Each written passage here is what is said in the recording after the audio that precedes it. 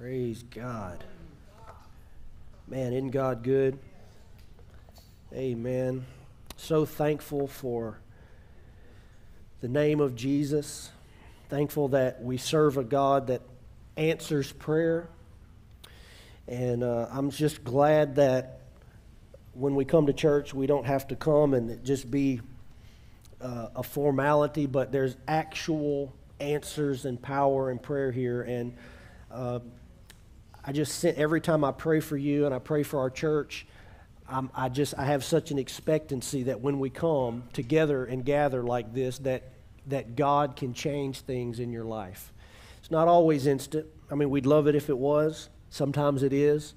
It's not always instant, but by yielding your life to the Word of God and to Jesus Christ, you're going to experience change. And that's the power of the gospel. It's the power of the Word of God. Amen. Praise God. Well, we are beginning a new series this morning on Christmas. And I want to answer a question this morning of why did Jesus come in the first place? Why is the birth of Christ even significant? You know, so many people celebrate Christmas. As a matter of fact, I read a statistic this week that in America, 95% of people still celebrate Christmas. There's a very small minority of people that don't celebrate Christmas. Now, that doesn't mean all of them celebrate it for the same reason that you do, but people participate in the holiday of Christmas. 95% of Americans still do. 51% of that 95 say that Christmas is a strongly religious holiday for them. 31% say that it is a somewhat religious holiday for them. So that's still 82% of people in America say that Christmas is a religious holiday for them. But I think if you ask the average person to really go a little bit past kind of the facts of Christmas, I think people know a lot of the facts. They know that Jesus was born in Bethlehem. They know that Jesus was born in a manger. They know there was an angel that appeared to some shepherds. They know there were some wise men. They know that it was a virgin birth. And they know a few things about the facts of Christmas, but the facts of Christmas is not really what we're celebrating.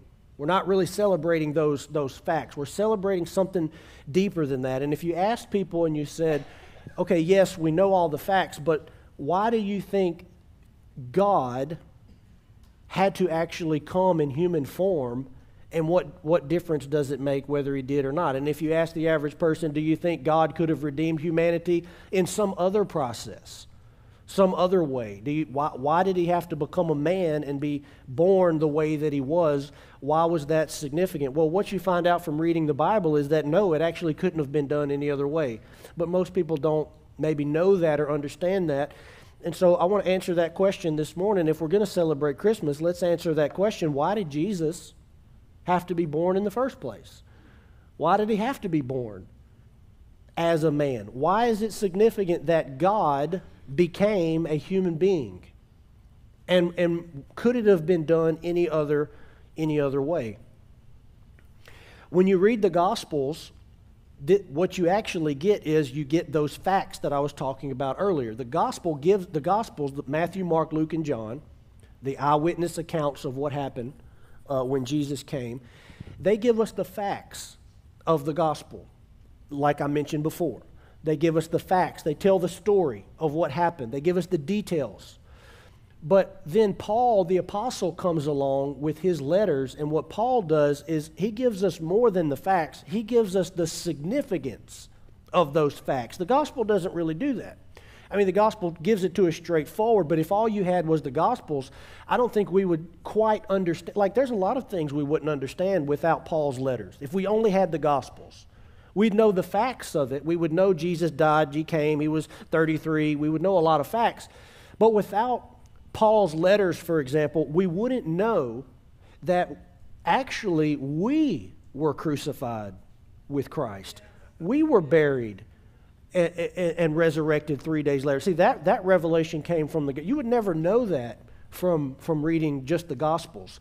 You only find that out from reading Paul. So the Gospels are like an eyewitness telling you what happened on the surface. The Gospels are like a doctor looking at your physical symptoms on the outside and going, oh yeah, I see that cut or that wound, or I see you limping, but I won't really know what's going on behind that until we take an x-ray or an MRI to see what's really going on underneath the surface. The Gospels are that kind of outside view, and then Paul's letters, they are the MRI that go behind the scenes, and they go, yeah, this is what you were seeing in the natural. The man, the beard, the crown of thorns, you were seeing the facts of it. But Paul says, let me explain to you what was happening behind the scenes in the supernatural, in the spiritual realm. And what was happening in the spiritual realm is 1,000 times more important than what was happening from the facts of it on the surface. Is that making sense? And a lot of people, that's all they celebrate. They're celebrating what happened in the natural. They're celebrating a man, and you go into a lot of people's homes. You know, sometimes what do you see? You see a man on a cross, crucified. They're celebrating the fact of that. But listen, there was something way more significant happening than what you could see with your natural eye. And I want to talk to you about that this morning. The Gospels show us what could be seen in the natural, but Paul revealed to us what was happening in the unseen realm in the Spirit. Now, all of Paul's letters, they're just that. They're letters. They're not written in a cohesive way. They're written to different groups of people in different cities to address specific questions, and so you don't get just one cohesive point-by-point explanation of the gospel. You got to read all the letters and kind of put it all together, and I'm going to try to sort of do that for you over the next few weeks. But the most cohesive and the clearest explanation of the gospel that we get from Paul is in the book of Romans. One of the things I want you to realize about Paul, too, is that Paul didn't get his revelation the same way that Peter, John, Mark, and Luke got theirs. Peter and John and Mark and those guys, they were apostles, they were disciples, and some of them walked directly with Christ. And they heard his teaching. They lived with him for 3 years. But Paul got his revelation in a different way. Paul got his revelation straight from Jesus, the resurrected Jesus. In other words, the Jesus that was on the other side, the Jesus that didn't walk the earth, but he'd been resurrected. He appeared to Paul in a vision, and he explained what was happening at the death, burial, and resurrection to him. We get this in Romans chapter 5, verse 12. Galatians 1:11 we're going to look at first. Galatians 1:11. Paul said, "For I would have you know, brothers, that the gospel that was preached by me is not man's gospel." In other words, I did not get this from another human being. Nothing wrong with that, right? That's how Timothy got it. That's how Luke got it. That's how Mark got it. They got it from men like Peter and John that walked directly with Jesus, and it was passed down to them. That's fine. But Paul is saying that's not how it came to me. He's saying, I'm not parroting something, which would be okay, but I'm not parroting something that someone else told me. I got this straight from Jesus. This is what we believe, right? This is the Word of God. "So I would have you know, brothers, that the gospel that was preached by me is not man's gospel, for I did not receive it from any man, nor was I taught it, but I received it through a revelation of Jesus Christ." So God chose Paul to explain to us what was really happening on the cross and what was really happening at the death, burial, and resurrection. And he has a first-hand, straight from Jesus revelation. And I'm going to begin to explain to you from years of studying Paul's letters and sort of putting it together in a cohesive way, what was that revelation? What did Jesus try to explain to Paul? Because if we can answer that, then we're going to understand the significance of Christmas.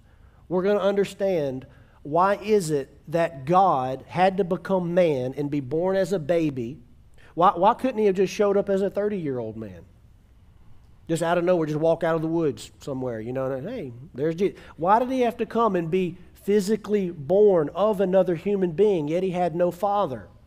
All of it, there's not a single piece of it that is disposable. There's not a single piece of it that's not required for the gospel to make sense. Every piece of it has to be there. It has to be correct for this to have worked and be effective as it was. The number one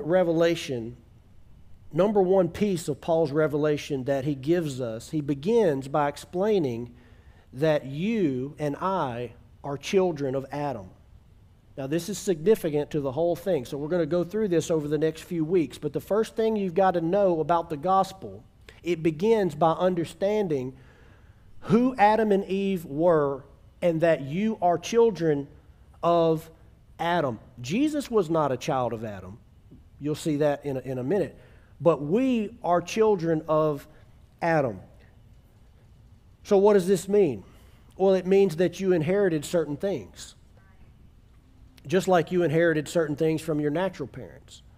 Some of you have blue eyes. Some of you have brown eyes. Some of you have blonde hair. Some of you have light skin. All of that was determined by who your parents were, and you had zero choice in the matter. And some of you say, well, if I had a choice, things would have been a little bit different. But we didn't have a choice in it, right? We didn't have a choice what family we were born into. And there were certain things passed down to us that we had absolutely no choice in. We inherited them. Paul gives the revelation, more important than what color your hair is or your eyes or your skin or any of that. Paul gives the revelation that you inherited something from your father Adam called a sin nature. And because of that sin nature, you are guilty and condemned to eternal separation from God. Now, that might not make sense to you when you first hear it, because you go, well, that's unfair. Well, yeah, it's unfair that you were born into the family that you were in, maybe.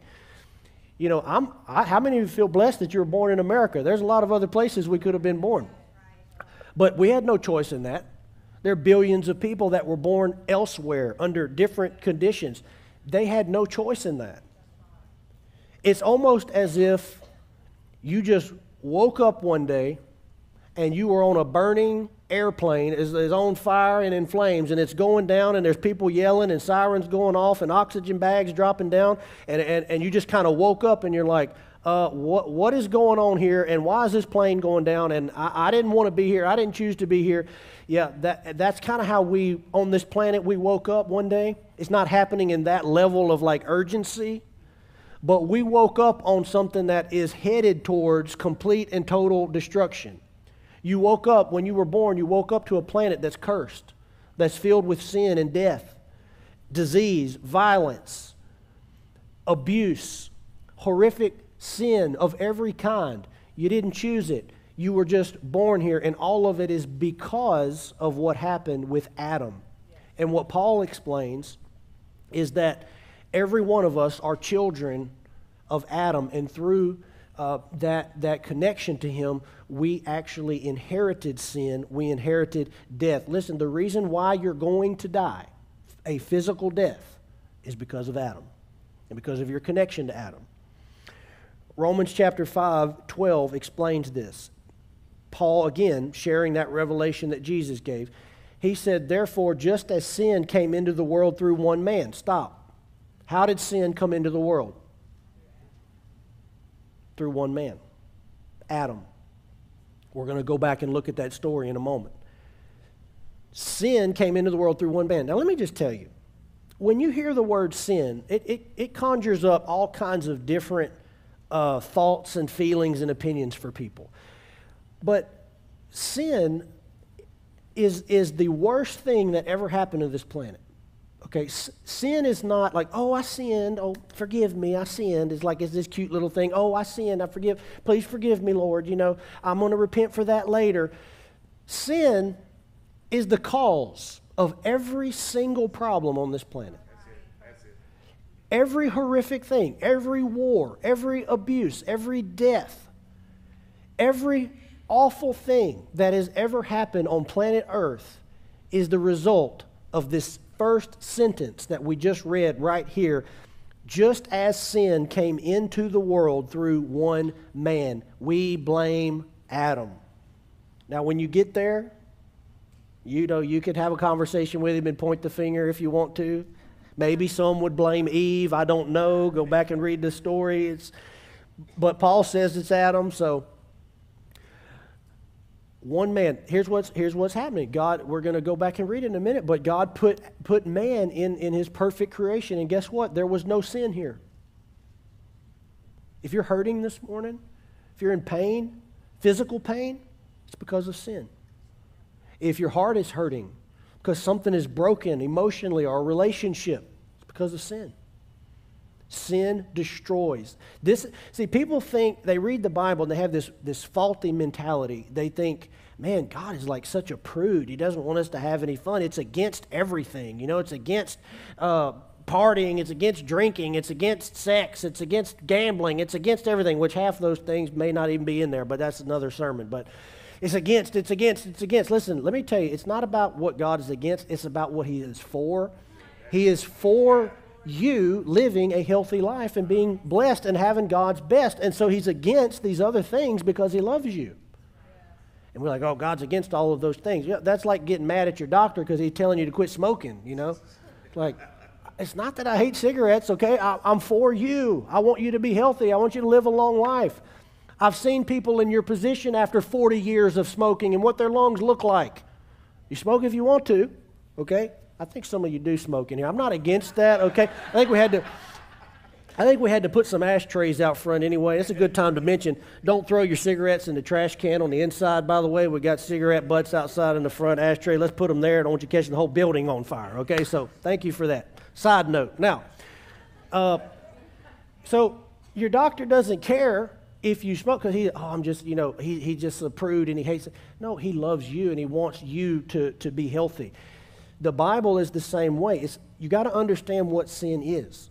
Sin destroys, it kills. Sin is the breaking of divine law, and God's laws were all set up so that we could live in perfect harmony and perfect peace with God and each other. And by violating that, we've messed everything up. Listen, every single thing you see wrong with this planet is a result of humans doing things their way instead of God's way. Every single thing that we see, every problem that we see. So Paul explains, just as sin came into the world through one man, and then death through sin, and so death spread to all men because all sinned. And this is the part we don't like. We go, well, Adam messed up, not me. Adam sinned, not me. But what the revelation that we're getting here is that sin was so significant that when he opened the door to that sin, it was like a disease that spread to all of humanity. That's how significant it was. Why? Because Adam was the head.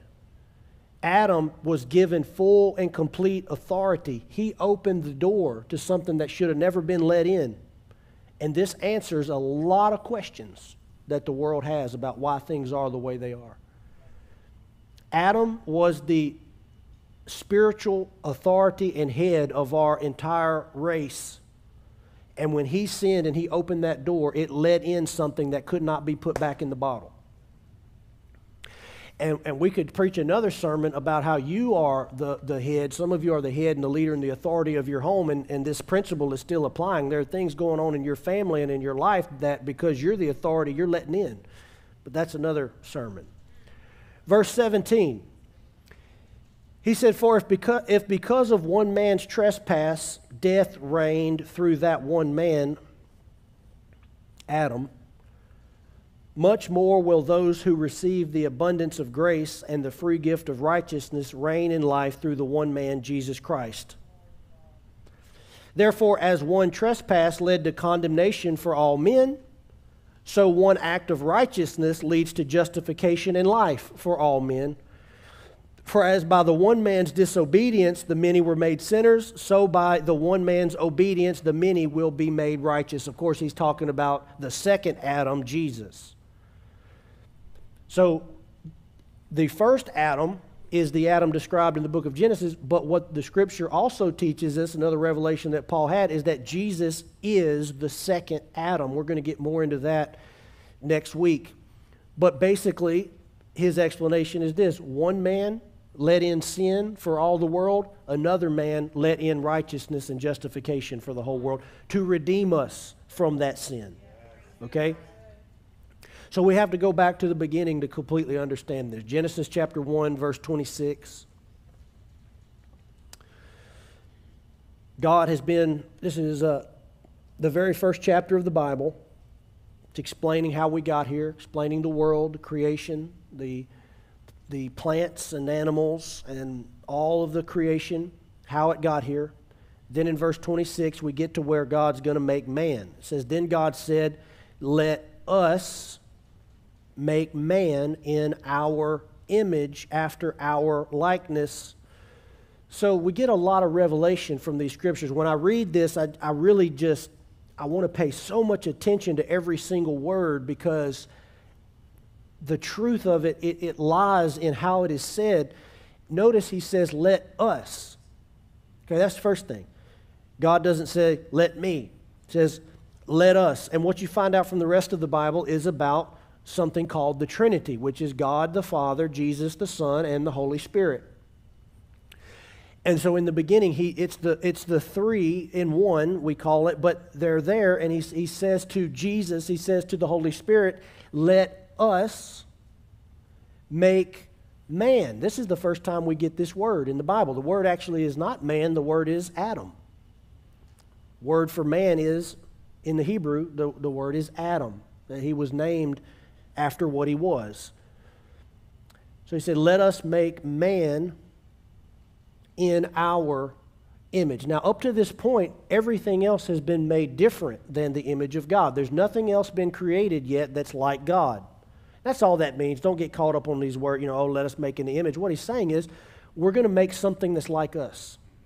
We're now about to create something that is like us. It's made after us. It's in our likeness. It's very close to us. Now, how close exactly are we to God? I would say that in our fallen sin nature, we're a lot further away than Adam was. But I would say the first man, Adam, was a lot like God.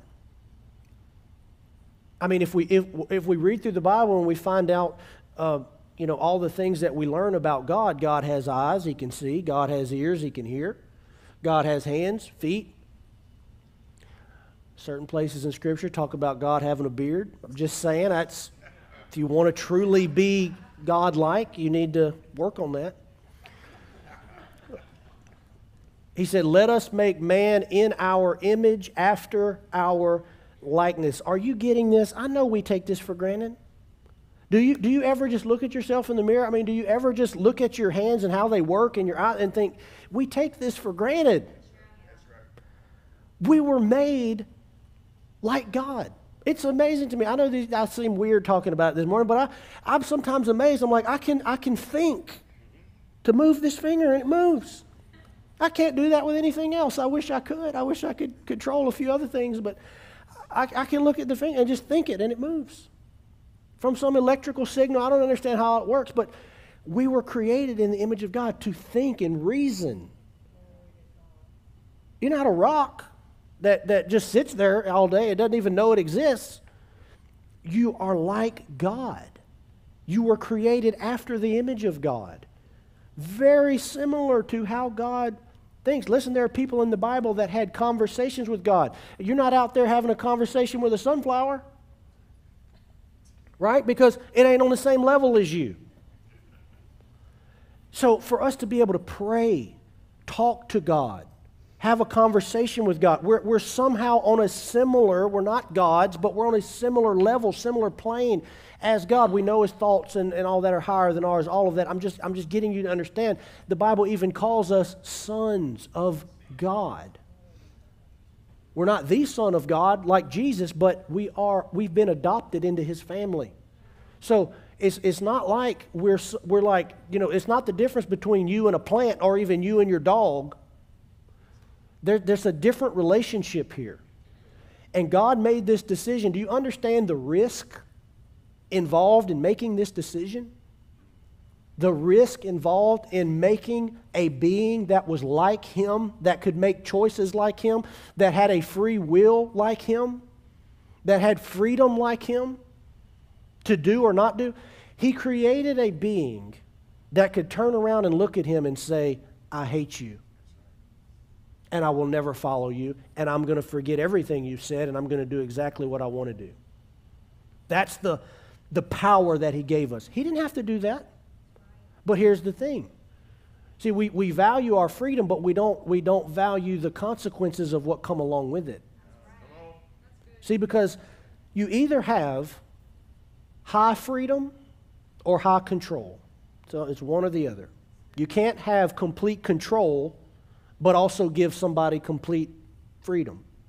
If you give somebody complete freedom, what you give up at the same time is control. And what God did in the garden was he gave man complete freedom. He gave us the rules. He said, don't do this, but you're completely free to do it if you want to, because I'm not creating a race of robots that don't have choice to love me or not love me, that don't have a choice to follow me or not follow me, to only do what I tell them to do. He created a being like him that could choose and had freedom to do or not do, to create, to bless.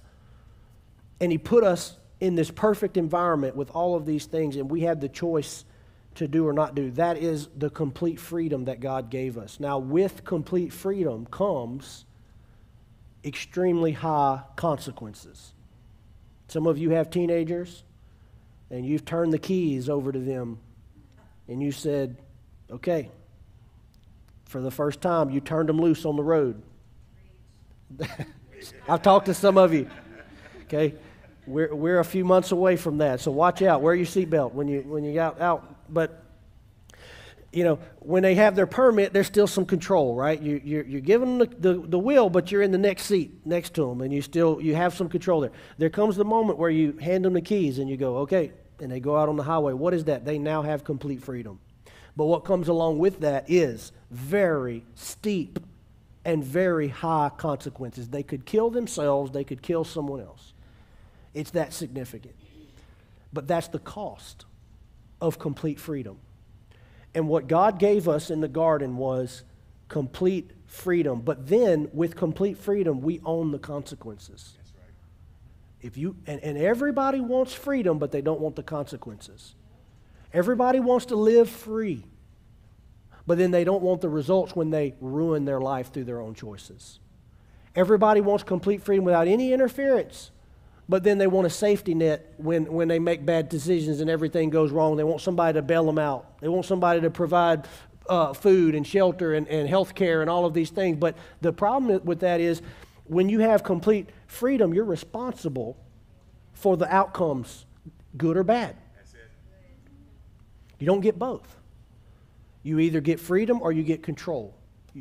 Either one. But you can't have both. And what God decided was to create a world where man, created in his image with the correct faculties and mind and intelligence and everything he needed to make good choices, he turned the keys over and he said, the whole planet is yours. I've made you like me.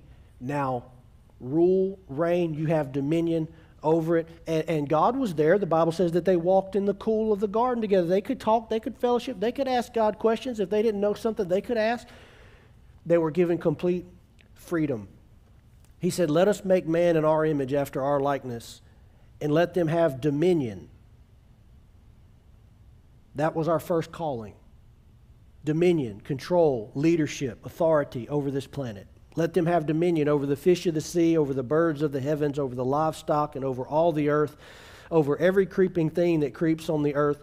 So God created man in his own image. In the image of God, he created him, male and female, he created them. So man and woman ruling together, reigning, exercising dominion over this planet. So the question is, if God gave authority to Adam, then who has authority now? Because if God put Adam in a perfect world created in his image and gave him everything he needed to run it, what happened? Well, you know the story. We're not going to read the whole story this morning. But Adam and Eve sinned. They rejected God's instruction. They rebelled against God, and they let Satan in. They let sin in. They let death in. Now you got to remember that this relationship between Satan and God existed before Adam existed. From what we know from Scripture, Satan was cast out of heaven long before this whole situation happened. And so Satan was trying to ruin this thing from the very get-go. But the question is, how did Adam lose his authority? Well, he lost it through sin and through rebellion. But the question is, who has authority now? And from Scripture, it's kind of a twofold answer. But actually what happened is that Adam took his authority and that he gave it over to Satan. And I'm going to show you that from Scripture. Luke chapter 4, verse 5 is the first place we're going to look. This is another key piece of the story because people are confused on this and they look around the world and they go, well, if God is in control, let me ask you this. When you look around the planet and you see things that are happening, does it look like God's running things or does it look like Satan is running things? Let's just use some common sense. If you want to know what it looks like when God is in complete control, it's what heaven looks like. Now, I'm not saying that God isn't sovereign and God doesn't have control over what happens on this planet. There's truth in both, and I'm going to show you that from Scripture. But let me just tell you, what is happening on this planet is not God's perfect will. And people have been so confused on this. I mean, they've acted like, well, everything that happens is God's will. Somebody gets cancer and dies. A child dies in a car accident. It's God's will somehow. Listen, that's not God's will. God's will is not for people to die, suffer. That's not God's will.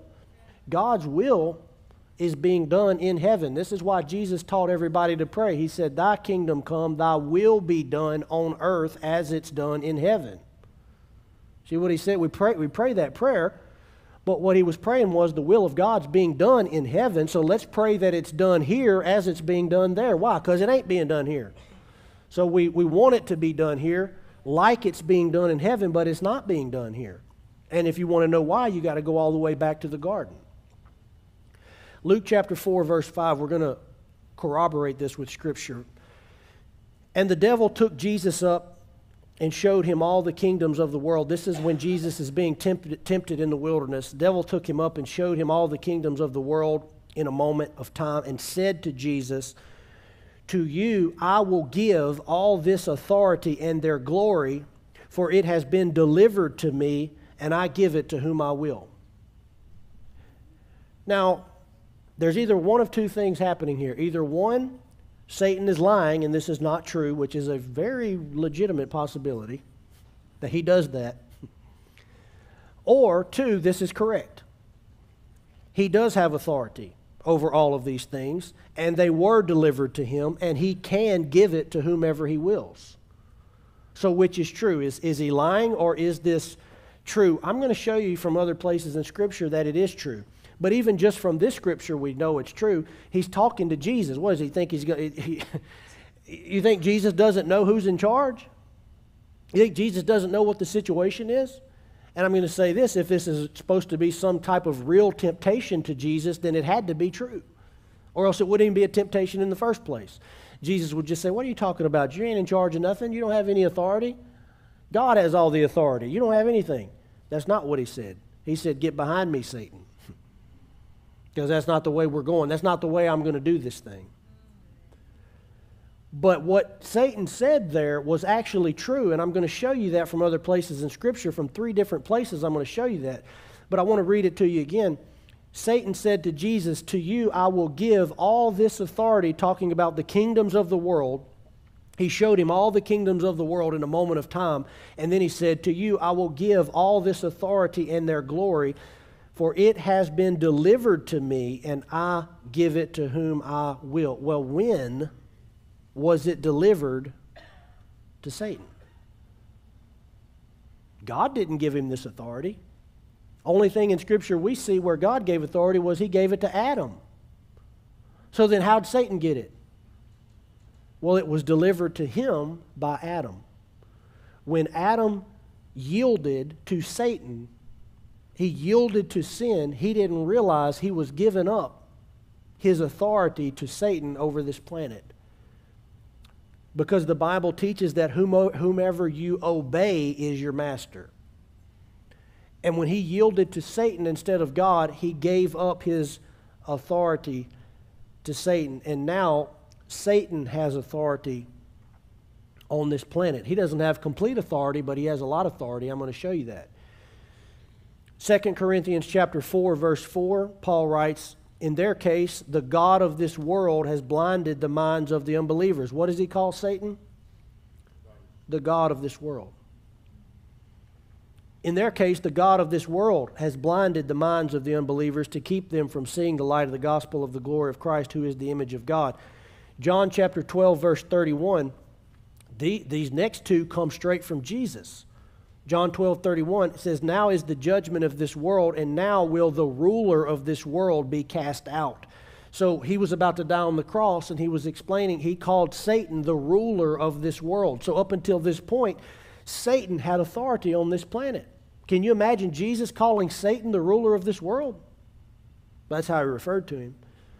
John chapter 14, verse 30, Jesus says again, I will no longer talk much with you, for the ruler of this world is coming. He has no claim on me, but I do as the Father has commanded to me. And he says it again in John 16.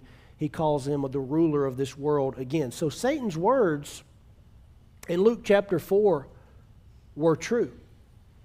He did have authority. Now, through what Jesus did on the cross, we don't have time to get into it this morning. It's probably something that we're going to get into next week. But through what Jesus did on the cross, the Bible teaches that Jesus crushed Satan's authority. And so what you end up with now is a sort of a split kingdom situation. And so what you hear about for the rest of the Bible is the kingdom of darkness and the kingdom of light. And Jesus preached it all the whole time. Go read the Gospels. He preached more about the kingdom of God than he preached about anything else. And what he was trying to explain is there is a new type of kingdom that's going to be established on this planet. Satan still has authority in the kingdom of darkness, but I'm establishing a new kingdom on this planet that anybody through faith in Christ can come out of the kingdom of darkness into the kingdom of light. And when you come into the kingdom of light, you're no longer subject to the kingdom of darkness. You come out of an arena where Satan has authority, and you come over here to the kingdom of light where God has authority, but they both exist simultaneously on this planet. And that's what you see going on in our world. When you look at our world, you see the kingdom of darkness and you see the kingdom of light. And anybody at any time can repent and come out of the kingdom of darkness and into the kingdom of light. And when you do, you come out from under Satan's authority and you come over to God's authority.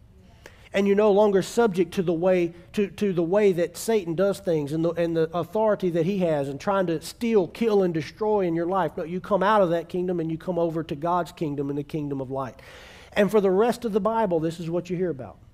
Over and over and over again. Jesus preached it. Paul preached it over and over again about the kingdom of darkness and the kingdom of light. Well, in the kingdom of darkness, for those that reject Christ, for those that reject what he did on the cross, they remain in the kingdom of darkness. There's still an offer of salvation. There's still an offer at any time they can leave. Did you know that's what the word gospel means? The word gospel is an announcement. It means an announcement. It's an announcement. It's an announcement that says you're free. It's an announcement that says it's over. Everything has changed. And so when you read in the scripture, it's confusing because people go, well, the Bible says that Jesus defeated death, hell, and the grave. It says that he conquered Satan, that all that's been defeated. That's exactly correct. And people choose, either out of ignorance or out of sin, they choose to remain in their bondage. But everybody's free. The world is free. All 8 billion people are free at any moment to walk out of the kingdom of darkness and enter the kingdom of light. But through deception, blindness, ignorance, whatever, they stay in. And the calling of us that are over here in the kingdom of light is to shout and bring the gospel, the message, and say, hey, you're free, come out of that and come over here. It's better over here. Come out of that and come over here. You no longer have to live in Satan's kingdom. You come out of the kingdom of darkness and into the kingdom of light. That's why we preach. That's why we witness. That's why we share our testimony. What are we doing? We're going around and we're announcing what Christ has done on the cross, and we're saying, it's over. You don't have to live that way anymore. You don't have to stay there and live there. You can come out and you can live in the kingdom of light. Now, what happens if, this is a good news, and we'll get into this more in this series, what happens if you've come over to the kingdom of light, but you still feel like Satan has some authority operating in your life? Because that can happen too. But what you need to understand, and again, we don't have time to get into this morning, but what you need to understand is that he's operating illegally. He doesn't have authority in your life anymore, but that doesn't mean he won't try to take it. That doesn't mean he won't try to get you into sin, and just like Adam, getting you to make choices and decisions and get back into sin where he has a door now and he has access into your life. It doesn't mean that he won't try to do that, but when you understand your authority in Christ, when you understand that he doesn't have authority to be doing this in your life, and you use the name of Jesus and you take authority over those situations, guess what? The Bible says that Satan has to flee. Paul wrote it to Christians. He said, resist the devil and he will flee from you. You know why you're going to have to resist him? Because he's going to keep coming. Just because you came over to the kingdom of light doesn't mean he's finished attacking you and warring against your soul. He's not finished with that. But the difference is, before, he had a right to be there. Before, when you were in the kingdom of darkness, he had authority over you.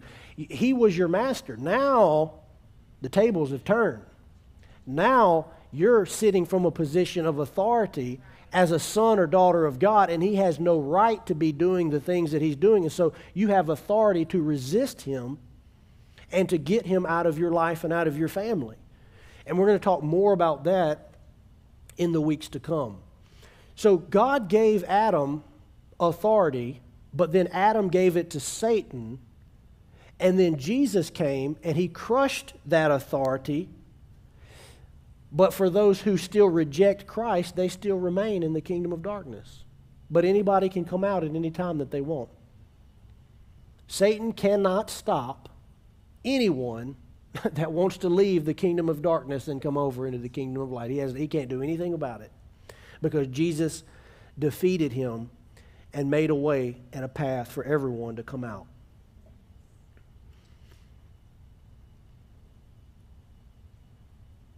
Now, next week, we're going to get into more specifics about these things, but I wanted to begin to lay a basis for your understanding of why Christmas. Okay, I gave you sort of a brief run through, but we're going to get into more specifics of why it had to be the way it was.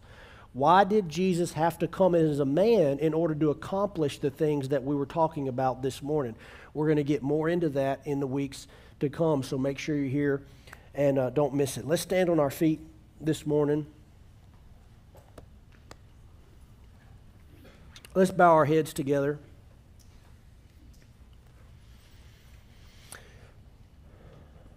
Father, we come to you this morning by the name of Jesus. We're so grateful and thankful for the truths of Scripture that we were reading and meditating on this morning. Father, I know there are people here that have not yet transferred from the kingdom of darkness to the kingdom of light. And Father, I believe this morning that there are some that are going to make that transition. God, I pray over those that are in that valley of decision, deciding whether they want to be a follower of Christ, whether they believe, whether they have faith to believe what we're talking about this morning. God, I pray over those that want to believe, that maybe have even come over to the kingdom of light, but they're still struggling with the leftover things from the kingdom of the darkness. Father, I pray this morning for them that we could experience complete freedom across all fronts. Freedom from bondage, freedom from sin, freedom from Satan's authority, and that we could experience true freedom that only comes from being in Christ. Father, we take just a moment to yield our hearts, our soul, every part of who we are to you. Lord, help us this morning. Help those that are believing and having faith in Christ for the first time this morning. Cause the miracle of the new birth to happen in their life, where they're born into a different kingdom this morning. In Jesus' name.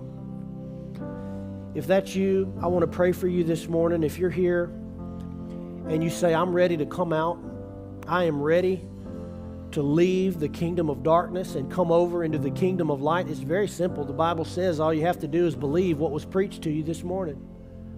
You just have to believe that Jesus Christ is the Son of God and that He came to this earth to defeat Satan by dying on the cross. If that's you and you say, I'm ready to experience new life in Christ, then I want to pray for you this morning.